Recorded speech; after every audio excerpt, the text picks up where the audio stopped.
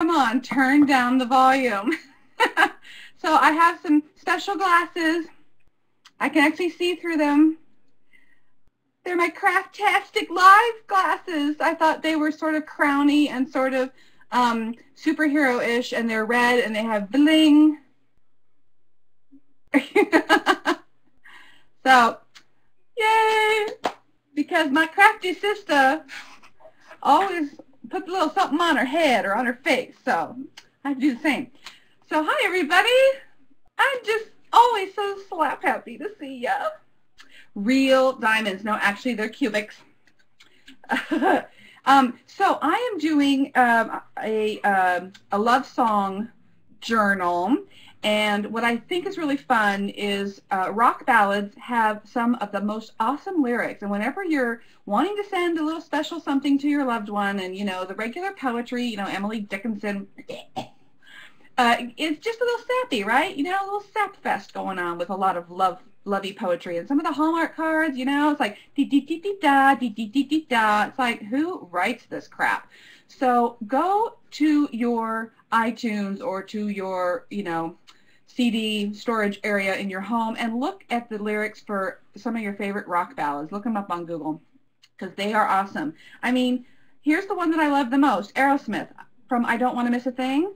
And I could spend my life in the sweet surrender. I could stay lost in this moment forever, where a moment spent with you is a moment I treasure.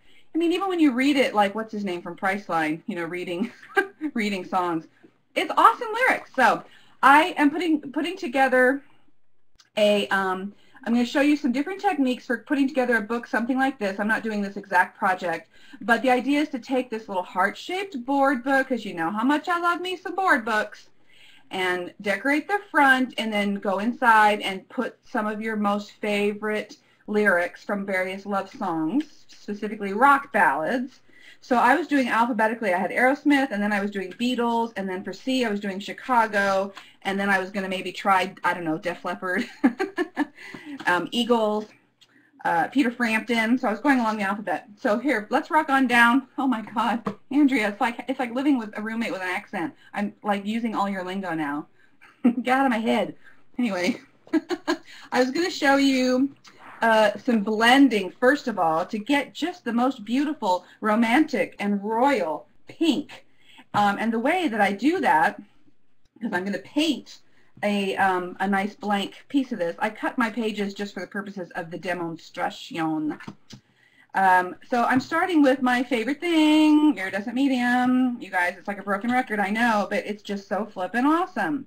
So I'm putting a lot of iridescent medium.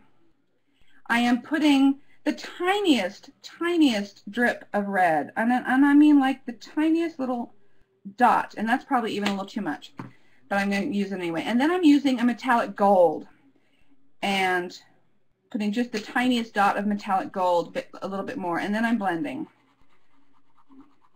And this is going to give you the most lovely shade of golden, iridescent, rosy, dark pink color, and I just love the way it turns out. It's almost melony. Melanie, is Melanie in the room? It's almost melon-like, and it's just a perfect color.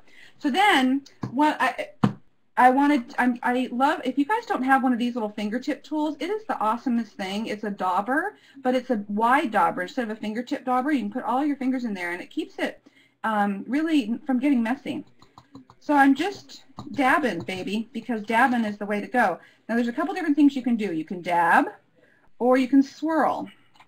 And I kind of like the swirling action, and you kind of have to work a little on the quick side. But the reason I like the swirling is that you can kind of create some textures, and that's the benefit of having the iridescent medium in there, is that it retains the brush strokes so that you can actually create sort of a petally kind of texture by just kind of twisting your little dauber around. And you can get these little kind of circular, petally, you know, just random textures that as a background, it is a giant bingo dauber.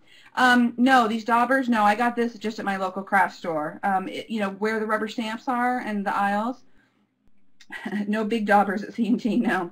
So anyway, so I just, you know, it's just that easy to create a really pretty kind of soft, fluffy, pretty romantic background. So putting that aside for a second, this is the other one that I did earlier that is dry, and this one I did by mostly just kind of randomly dabbing. So you can kind of see some of the lines of the dauber a little bit, which I didn't mind too much. And it's hard to see here, but it's really sparkly. Can you see the sparkle now that I got it on the light? So it's just the most beautiful shade of pink. I just am in love with it. So what I wanted to show you here is the idea of doing some stamping. And hold on, my heat gun is just out of my reach. There we go. So a little stamping with a little embossing powder, because you gotta love the embossing powder. And I highly recommend, if you like stamping, you need to have a nice selection of these kinds of stamps with really random patterns on them, because they make the most funnest backgrounds. This is Hero Arts.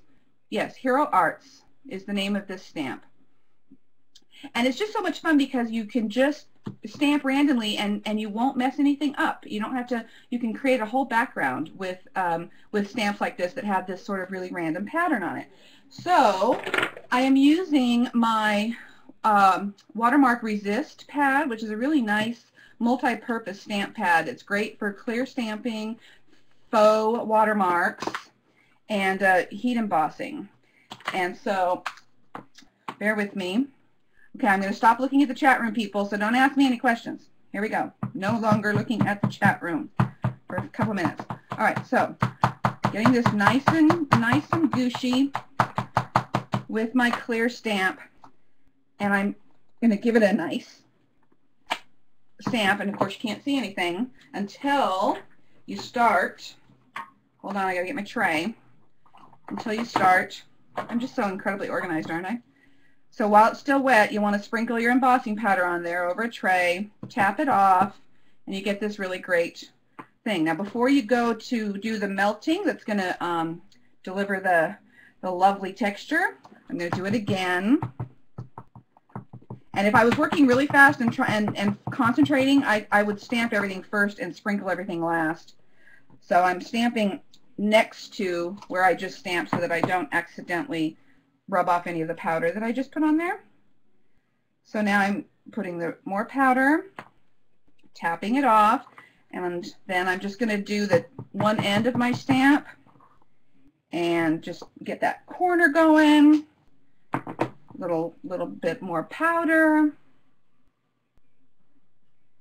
Tap it off. Gorgeous. Look how cute that is. And this powder that I'm using, I love it. It's white. It's by Sukuneko embossing powder. It's really good stuff. So then I think you all know the drill, but I'm going to do it anyway because I love to melt things. And I think everybody knows how to do this, but it just gives it such a cool glossy texture. I'm just going to do a little bit because it really does brighten up the white. Heat it up, baby. It's a little bit stinky. So anyway, I'm not going to do the whole thing, but it really does get this nice glossy white texture. And what a great background. So then what I would do is I would take a piece of vellum paper, print it out on my computer, and this is the words to that Aerosmith song I was just telling you about, and have the parchment, or not parchment, have it be the vellum paper so that you can still see a little of the background, and then just position it wherever you want to, and maybe work with slightly smaller font so that you don't cover as much of your background, but just kind of let it float right there on the page. And you can do that for each page and just create these really fun backgrounds. And another thing that's really fun, I'm not going to demo this on camera because I need to be over a sink, but I used a pretty font, and then I just used a regular match, and I just lit it and burned it. Remember doing this in Girl Scout camp? Didn't we burn paper like this? And what's really cool about the vellum, I don't know if you can see it, but it burns the brown, and then just inside the brown is a bright white that the heat creates. So you get this sort of double layer. You don't really see it. Oh, I love Dana Carvey's chopping broccoli. I'm chopping broccoli. Candace, that's hilarious. So anyway, so that's one idea. And then I also wanted to show you, you can also do really fun stenciling. And your dauber is really great for stenciling with a darker color on top. And that's the great thing about blending paints, is you start kind of light, and then in order to create this contrasting color, I would just add a little red to it. Jen, what was the stamp pad? Oh, this one, it's by Ink Essentials. It's by Ranger, watermark resist. And it comes with a re-inker, or you can get re-inkers so that it'll last for forever and ever and always. So that's a fun background, again, that you can make and then put your little lyrics right on there that you print out from your computer. You can also just create a little template for yourself with pretty paper. And you can, I love taking the vellum paper. I love, love, love using translucent paper and use alcohol inks to create some fun little marble texture to create little accents. And of course, lastly, Andrea's in the room, so I got to go. The other thing that I think is an adorable, adorable way to use paper in this heart shape is to cut these teardrops out with contrasting paper and lay them like that and do like a little half heart, half and half. Isn't that cute? So as you go along, you just get this great little book. And, oh, the smudge technique too. Hold on, Andrea. Look, I did the smudge technique like you did with a really fun rose-colored stamp pad. I used this square one, and you get the geometric and the smudge at the same time. It's awesome. Okay, so Andrea's in the room. I'm coming out. Bye. I'll be back for Friday.